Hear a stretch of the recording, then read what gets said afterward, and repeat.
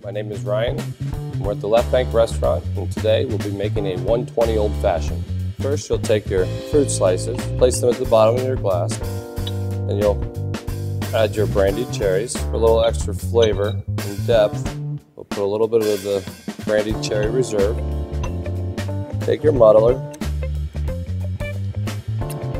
and just start mashing your fruit to release all the flavors you want to get when making this drink. So once you have it mashed up, you can build it with your ice, your choice of spirit. We used Jack Daniels.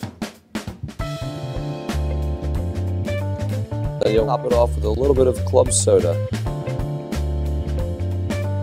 Give the drink a little stir, kind of get all those flavors.